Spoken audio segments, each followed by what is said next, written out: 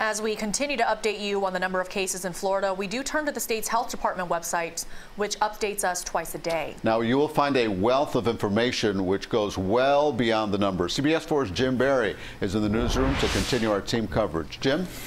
Well, guys, the numbers have gone up, but if there's a silver lining, the rate of new cases may be slowing. We can only hope that's a trend. All right, as we look at the map here, statewide, we see the number of cases of coronavirus in Florida has now inched above 13,000. Most of those cases involve people actually living in the state of Florida, 399 cases involving non-residents.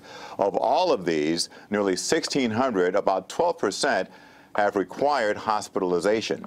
And as we click on the counties individually, we see that, as has been the case from the outset, South Florida accounting for most of these cases, more than 4,400 cases now in Miami-Dade County, and more than 2,000 cases in Broward County.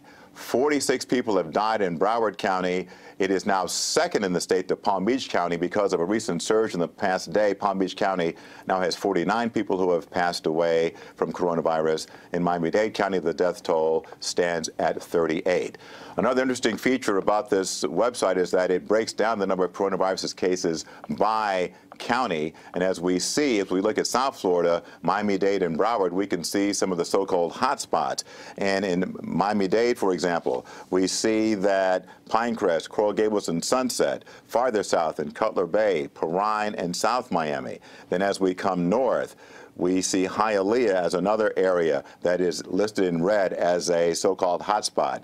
In Broward County, Davie, Southwest Ranches, and Pembroke Pines, also Lauderdale Lakes, Oakland Park, and Plantation. But bear in mind, all of these areas have major hospitals, and because of their reporting, the zip codes in those areas may indicate more cases simply because of that. And I want to add that Miami-Dade has launched a new random testing program with the University of Miami.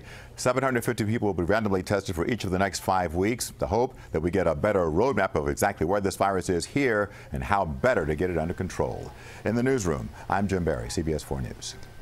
Jim, thank you. And a reminder about Florida's hotline to answer your questions about coronavirus. It is open 24/7. The phone number is there on your screen. There's also an email address you can send questions to. That is COVID-19@flhealth.gov.